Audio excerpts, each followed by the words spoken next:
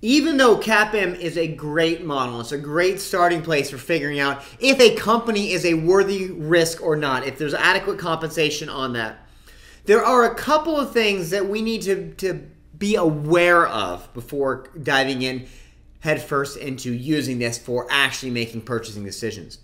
The first of which is that CAPM is that it is a measure of volatility, right? And volatility is basically how much it varies in relation to the overall market. Is that there is a major downfall in that it is historical looking, okay? Is that it looks at what happened in the past. The past is not necessarily indicative of what is happening in the future.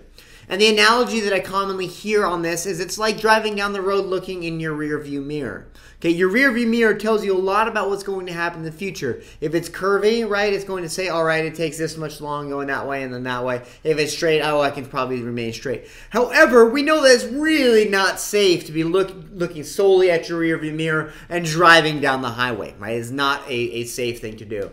Same thing happens when you're looking at a stock, trying to figure out if the stock is a worthy risk or not. There could have been something very, could have been smooth sailing behind on this company, but now we're moving into rocky territory in the future, and that might not be a great way to look at it. So that's one thing to keep in mind, okay?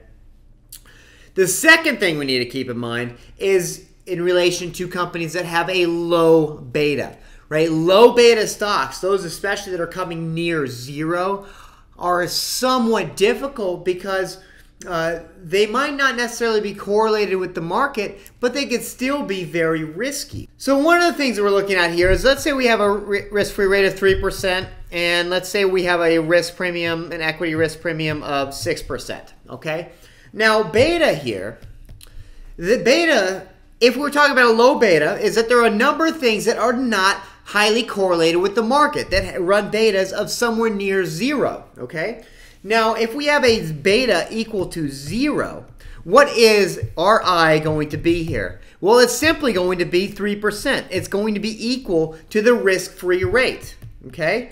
Because multiplying anything by 0 means it's going to be 0, so that return is just the risk-free rate. This creates complications, right? It's because we can invest. There are a number of things that are not highly correlated with the market, right? There's not much variation with the market. Some of those are going to be things like fine wine, fine art, automobiles. A lot of these things that sometimes people have that sell at auctions, they're not a high correlation. But if I have to hold on to art, right? Let's say I have a massive art collection and it's a very valuable collection. It's not correlated at all with the S&P 500, okay? Is that still can create major problems because that's saying, CAPM is saying that my required return on this fine art is only 3%. But is my art collection the same level of risk as a U.S. Treasury? Oh, no, it's not, right? U.S. Treasury is risk-free. It's not going to default. Nothing's going to happen. But my art, what could happen to my art, right? The value of my art could go down. People might not like Picasso or Monet or Renoir or whoever, right? But they can still go down in value, and I could lose money on that. Or there could be a fire in the building.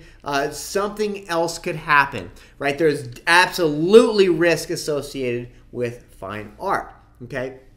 So that's the important thing to look at, especially when you're talking about low beta stocks, okay? Is that even if we have a beta near 0, that doesn't necessarily mean we have a required return near the risk-free rate, okay? Because if I have my choice between a 3% return on fine art or on U.S. Treasuries, I'm going to choose U.S. Treasuries every day because there is not that risk associated with them.